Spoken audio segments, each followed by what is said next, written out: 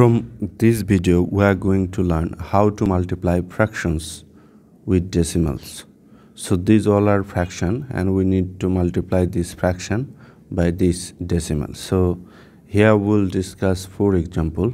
So let's start with the first example.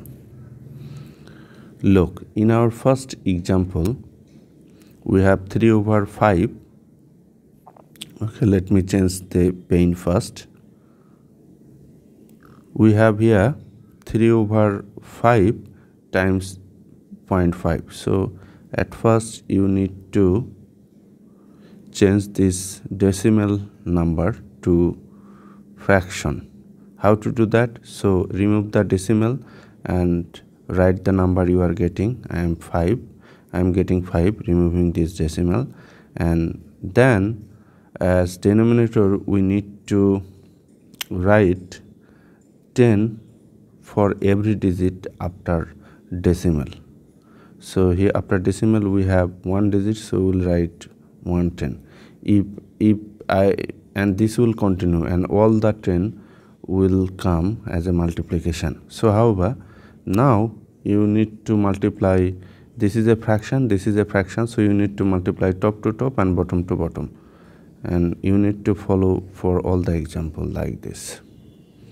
Now we need to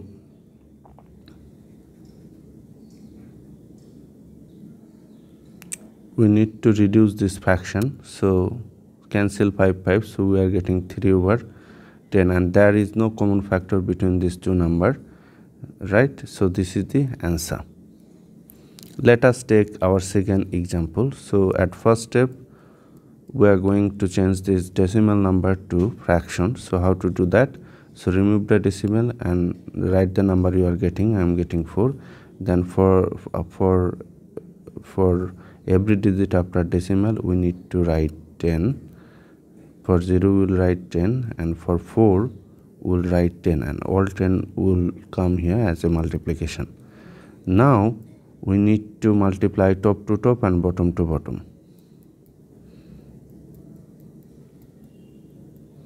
Now we need to reduce this fraction. So to reduce fraction, look, I can rewrite this 10 as 2 times 5, right?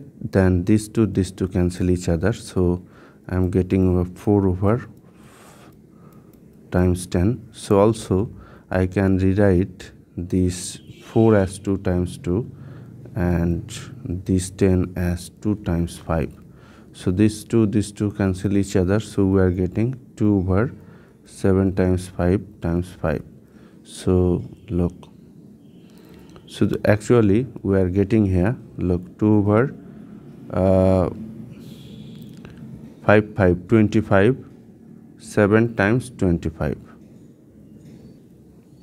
So 2/7 times 25, 175, and this is the answer. Let us take or consider this third example. So at first we need to convert this decimal number to fraction, right? Remove the decimal, then write the number you are getting. Then for every digit after decimal you need to consider 10. Now multiply top to top and bottom to bottom. Now reduce. There is no something. 120 is the answer. How to do this? 1/8 times 2/10, 1 times 2, 8 times 10. Now reduce to 1 to 5. So 8 times 5.